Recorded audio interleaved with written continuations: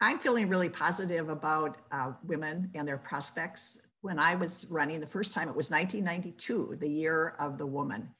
So everyone was really excited. They would see me at the door and say, oh, yay, a woman is running, after those horrible Clarence Thomas hearings. And then the next year, we actually lost ground and lost some women. And we never had a year like that again, I don't think, until the current times, when I think it's a good climate again for women. And so now I think we have even higher ambitions. We don't just want women elected, sitting in seats, but being disregarded or not listened to. So in Minnesota, the fact that we have Susan Kent and Melissa Hortman, I think speaks volumes. Women have arrived. Even though I got elected in 1992, we were in such a minority in our caucus. All the leadership was male. That was a totally different time. Voters was crucial in my being involved in politics at all. Before I joined the League in 1980, we hadn't settled on a political party. I'd been raised by a mother who was a moderate Republican. She was a Democrat through and through before she died. But back then, my dad was a Democrat. We didn't discuss politics. I had one of each in the family. So I actually thought I was a Republican to begin with, following my mother, who was more involved in my life, even though my town of Roseville was hugely populated in 1980 by Republicans. I switched over then because I just felt a political home with the issues. And I became an issues person, all due to the League of Women Voters and my powerful mentors there. So I try to mentor myself because I benefited so hugely. And the reason I got on the school board in the first place, which I then take to heart for all women running for office, is I was recruited. I didn't even though I sat there and watched this one man vote wrong on pretty much everything that wasn't unanimous, I still hadn't thought of running myself until a friend of mine who was in the League, who was on the school board, said, Mindy, you've got to come and help. We're not winning anything here when it comes to controversial votes or divided votes. So for Pete's sakes, get your hat in the ring. And that was all I needed, because I'd sat there. I knew I was hoping someone else would run and I could help them. But it was easy to recruit me because I had been there, I'd seen what was going on, and I'd become an issues person and got educated on the issues. And the ones who asked me, who were influential, were my League of Women Voter friends who said, we'll help you. So my best mentor, Ann Berry, in terms of recruiting me to the legislature, said, well, ask so-and-so to be your treasurer and ask this person to do that. And I said, well, I'll ask them, and they probably won't want to do all that much work.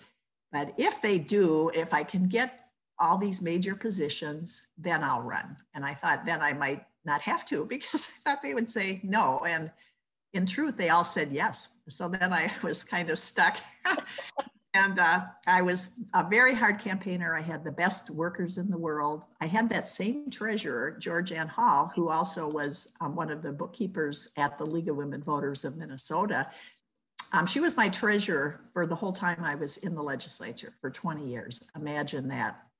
So these loyal, hardworking, league-type people, and then I got elected to the legislature and actually hated it to begin with, partly because of the repressive atmosphere for women. And but then I came to see that I could survive and I could thrive. So then I liked it, but not at first. Please, we have so many BIPOC people that are in the legislature, and they've become so powerful. And a lot of them, excuse me, a lot of them are women. So I think that is a huge advancement. When I was in the legislature and I left in January of 2013, when my term was up, I left by choice. There really were not very many people of color. Rita Moran was new in the House and fairly new and getting her footing. And so to see her now be the chair of Ways and Means, I'm just so proud, of her and what people have done. Jamie. So I think, the movement for more women in the legislature, and I did chair recruiting for a short period where we got more. I worked with the Women's Candidate Development Coalition, Shirley Nelson. There wasn't women winning yet at that time. And we double teamed a lot of candidates knowing that they needed to be recruited. And she had contacts around the state from working in local government. And so we recruited an all-time high that has not been exceeded until this past election.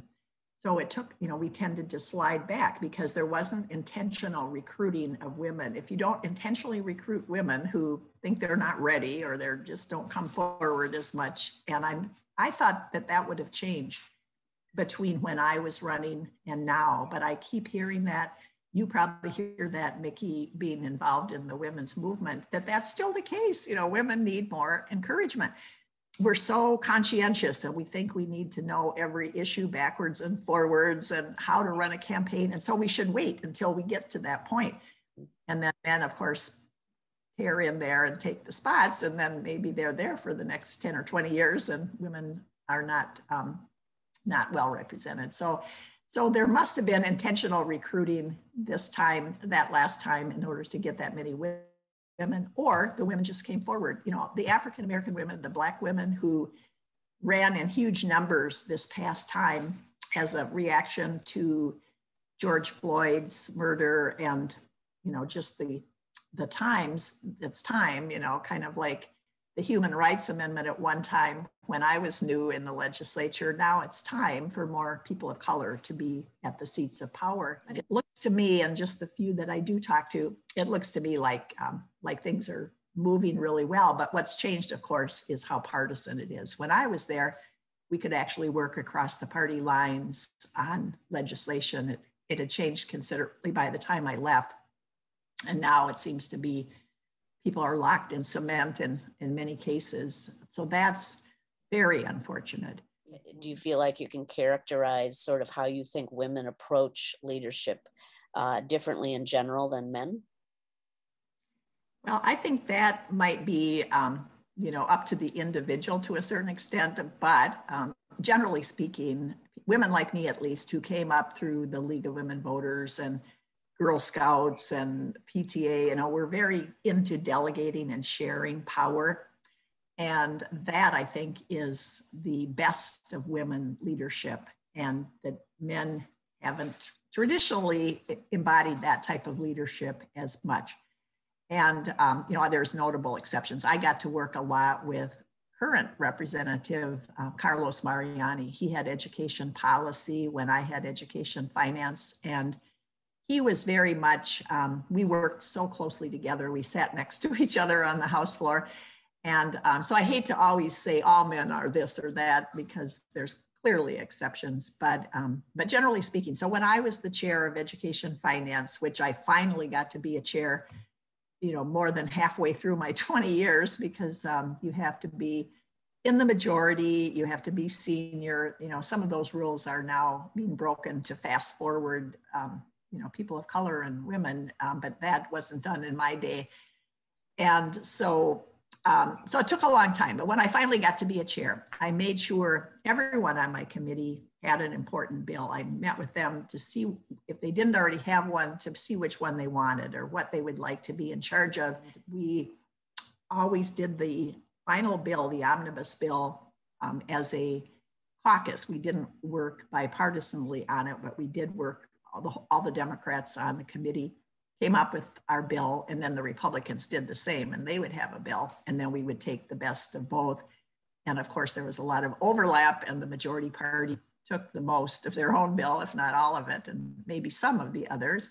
But it was always working together, and that's how I operate. I must have a group thinking. I just think, more heads are better than one. You do your best work if you have expertise from others. I had Kathy Breinert from Mankato was the education policy person on testing and standards, et cetera. And then when that topic came up in the committee or in a caucus or anywhere, if it got into the weeds, we could call on her to be the one to have studied that and know exactly what was going on and so forth. And that, I think, is definitely a style that I learned in the women's community. And I think it's the best leadership. And men who do it are served much better. If you're trying to be the expert on everything yourself and you get asked a question in the weeds, then good luck to you if you can't manage to master every single thing and every single detail. You deserve what you get if you're like, well, you know.